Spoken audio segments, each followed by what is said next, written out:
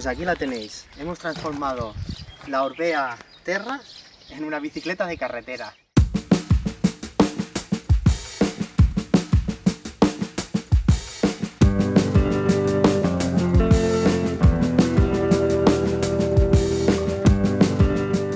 Le hemos cambiado las ruedas, le hemos puesto ruedas de carretera. Las ruedas que llevamos en la Trek Monda, las TIP 303S. Y la hemos utilizado para rodar en carretera. A ver, no es lo suyo teniendo una bicicleta de carretera, pero queríamos probar y pues funciona bastante bien, la verdad.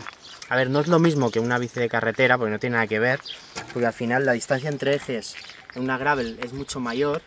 Comprobamos y tenía entre 5 o 6 centímetros más de eje a eje. Eso te hace que en la carretera la bici sea un poco más irregular que lo que sería una de carretera. Esa es la principal diferencia que hemos notado. Luego aparte también es una bicicleta más alta, no va tan pegado la rueda al suelo, pero bueno, esto se podría solucionar quitando las arandelas del manillar que llevamos. Luego los pedales hemos dejado los de gravel, los Shimano SPD normales, pero también se podrían cambiar. Entonces, a ver, la experiencia está bien, porque es una bicicleta polivalente que le puedes montar unas ruedas de carretera y te sirve para carretera también. Y nada, pues os dejamos aquí unas imágenes para que veáis cómo hemos rodado con ella por aquí, por Aragón, por Huesca. La verdad es que vale la pena. A ver, en tema peso no es lo mismo tampoco.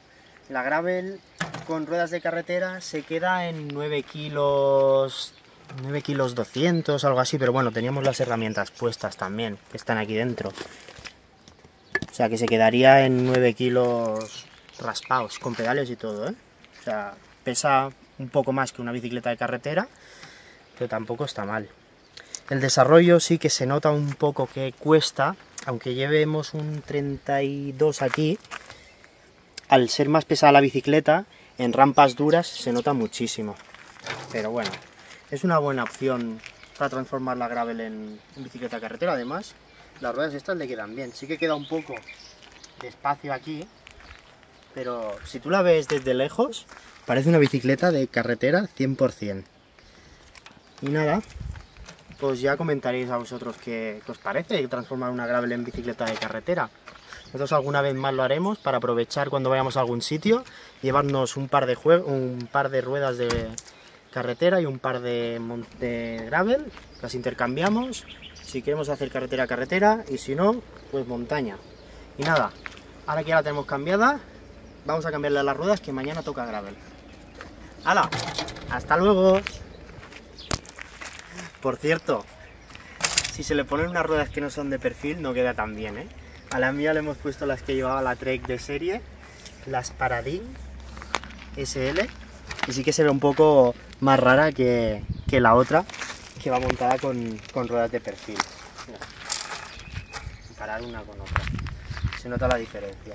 Se ve una bici como más cateta. Adeu.